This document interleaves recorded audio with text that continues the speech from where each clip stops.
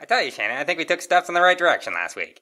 I agree, the guys played hard. Let's look ahead to next week. Who do we got? Georgia Street. What is that, some kind of Sandlot thing?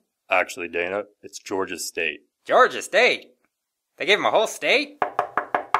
Dana, I hope you do not mind the interruption. A couple of things. Number one, Dana, I want you to work on your timeout management. Well, Oliver, you have to use them. Can't take them in the locker room. Yes, Dana, but you can at least take them with you into the fourth quarter. Secondly, as you may have heard, there is an issue with Joe DeForest.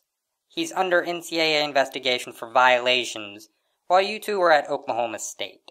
What violations are they investigating him for? Pretty much all of them.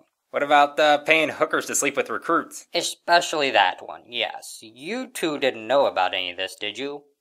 No, not at all. Not a chance. I would never. I Are was you at kidding me? Speed Red at Bull's Boston. my I drug can't of believe choice. that I stay away from that unheard stuff. of. Right. Anyway, until this matter is resolved, I need you to keep Lenny away from the puppies. You know what I mean? Let's not make him too involved until we hear of a verdict. If he did commit these violations, then you can let Joe know that when he goes to a new place, I will put flowers on Algernon's grave. He'll be fired. You two need to read more books. I'm going to go up to my office now. I'll send down some John Steinbeck, okay? Okay, thank you, fellas.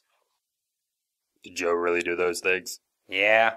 Man, Joe used to throw the best parties. I'll miss that guy.